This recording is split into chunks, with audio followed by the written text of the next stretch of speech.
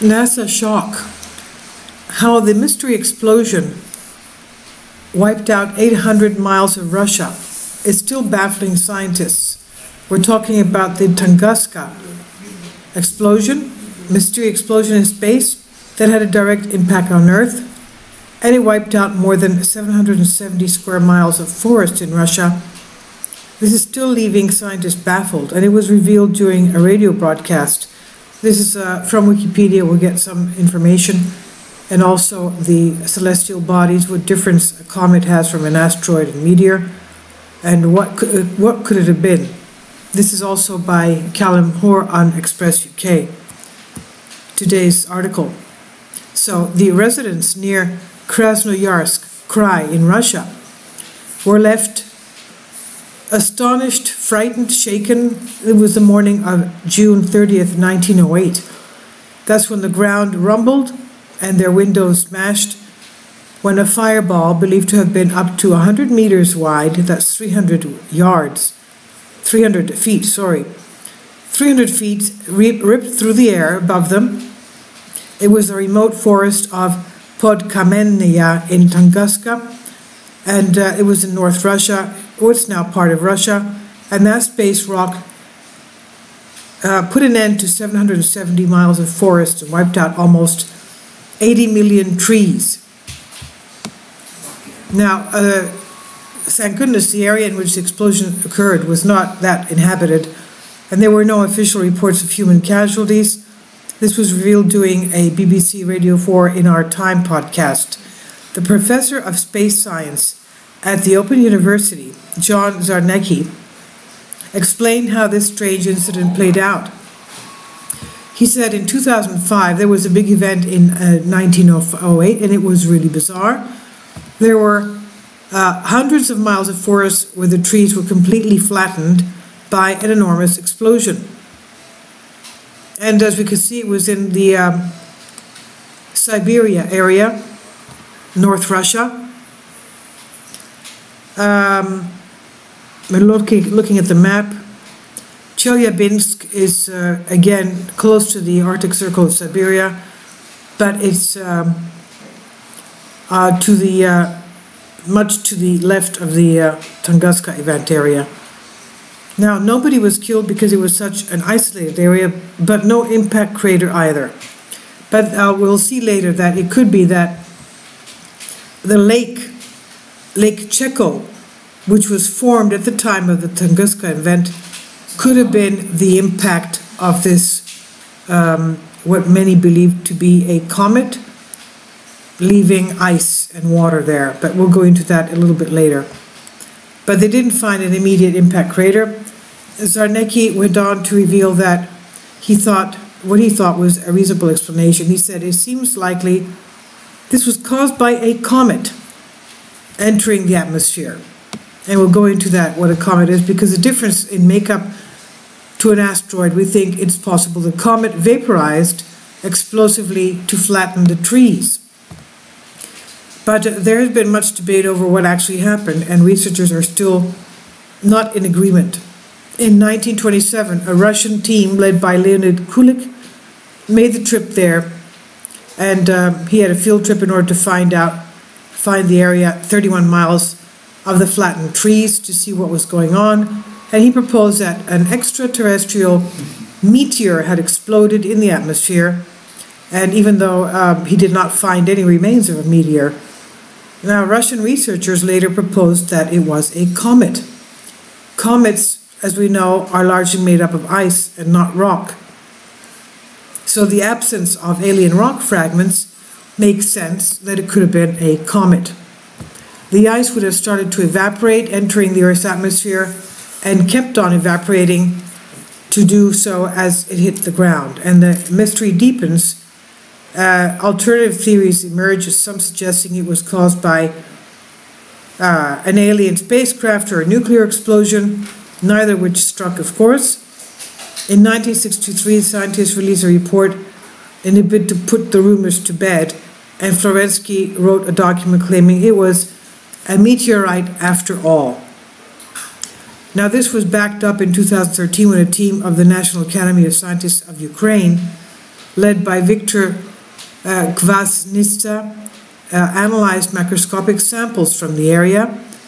The remnants had traces of carbon mineral called ionstalite, which is a crystal structure almost like a diamond. And this particular mineral forms when a graphite-containing structure, such as a meteor, crashes into Earth. Dr. Kvasnitsa said, our studies of samples from Tunguska, as well as research from many other authors, reveals meteorite origin of Tunguska event. He says, we believe that nothing paranormal happened there in Tunguska, but what was necessary was to look for very small particles. This is not conclusive, as meteor showers often can sprinkle remains across the Earth. So it doesn't mean that this, just because they found some particles, that it was caused to the Tunguska event. Bill Cook, who leads NASA's Meteoroid Environmental Office, says why it's so difficult to put an answer on what really happened there. He said, our atmosphere will break apart a rock smaller than a football field across. Most people think they come wailing in from space, outer space, and leave a crater, and that's a big smoking piece of rock on the ground. The truth is kind of the opposite. So in the case of Tunguska, they think that the explosion was so intense it obliterated its remains 8 miles before the impact. The process of vaporizing the object into tiny pieces known as cosmic dust, meaning we may never know whether it was caused by a comet or a meteor. Now, what is the difference? Well, we're going into spaceplace nasa.gov, and what is the difference between asteroid and meteor? The asteroids are small rocky bodies orbiting the sun. Meteors and asteroids are both types of space rocks, but the difference between the two depends on how close they are to the Earth's surface. The asteroid is a small rocky body which orbits the sun. Most asteroids in our solar system are found in the asteroid belt, the region between Mars and Jupiter, but they can also hang out in other locations around the solar system. For example, some asteroids orbit the sun in a path that takes them near the Earth. Meteorites, sometimes one asteroid could smash into the other, causing small pieces of the asteroid to break off, and those pieces are called meteoroids. And meteors, if a meteoroid comes close enough to the Earth, entering the Earth's atmosphere, it vaporizes, turns into a meteor, and a streak of light in the sky can be seen as it approaches us. Because of their appearance, these streaks of light are sometimes called shooting stars, but scientists know that meteors are not stars at all. They're just bits of rock. And because meteors leave streaks of light in the sky, they're sometimes confused with comets. But they're different. Now, comets orbit the sun like asteroids, but comets are made up of ice and dust, not rock. And as a comet orbit takes it towards the sun, the ice and dust begin to vaporize. That vaporized ice and dust become the comet's tail. And you can see a comet even when it's very far from Earth. However, when you see a meteor, it is always in our atmosphere. And meteorites, some meteoroid rocks don't vaporize completely in the atmosphere. In fact, sometimes they survive their trip through Earth's atmosphere and land as rocks on the Earth's surface, and those rocks are called meteorites. NASA's Johnson Space Center has collected a collection of meteorites that have been collected from many different locations on Earth, and the collections act as a meteorite library for scientists. By studying types of meteorites, they learn more about asteroids, planets, and other parts of our solar system. And now going to the investigation of Lake Cheko, a small freshwater lake in Siberia, what's now the Evankivsky district in Krasnoyarsk. The lake is a small bowl-shaped lake. It's about 500 meters or 1,600 feet long and 300 meters or 980 feet wide, and it's 160 feet deep. The lake flows, into the lake flows the Kimchu River, which flows into the Chinya River. But the possible relation to the Tunguska event is this.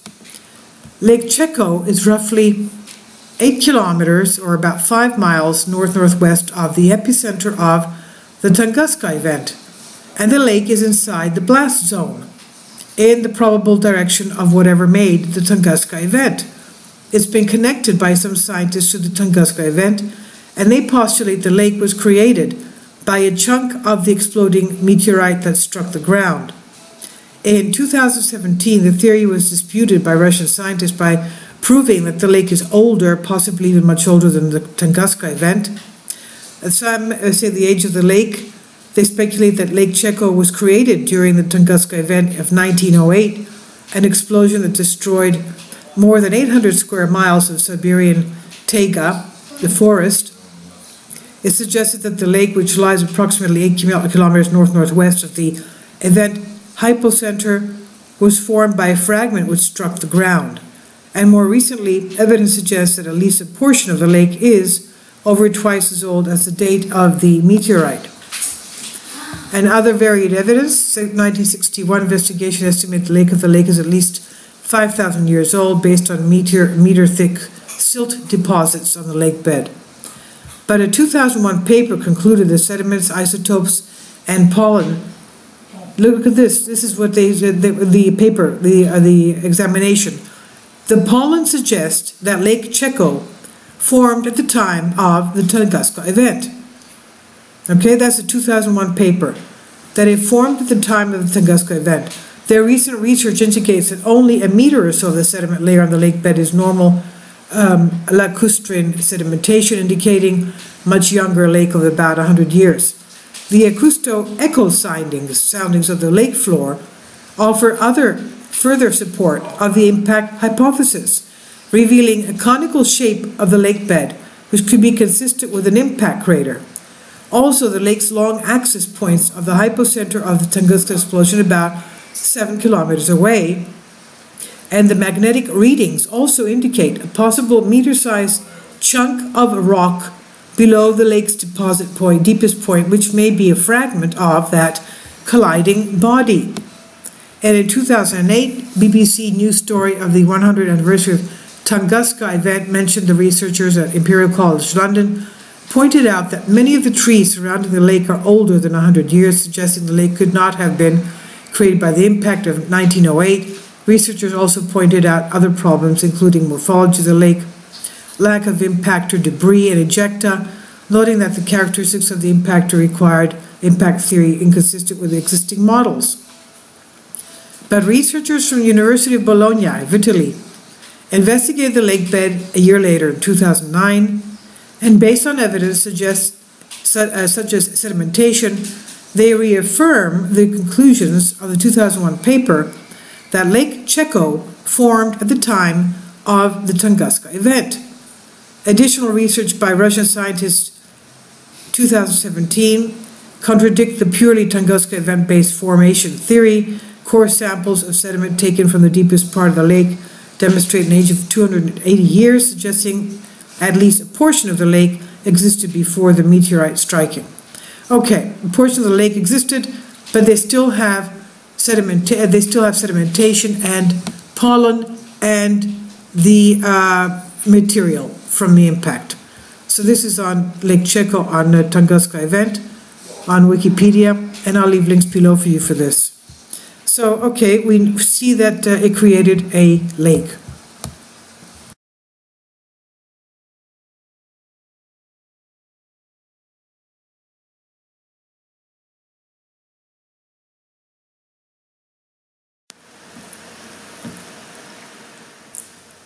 If you'd like to join me on my Patreon account, you will hear content not covered by mainstream media.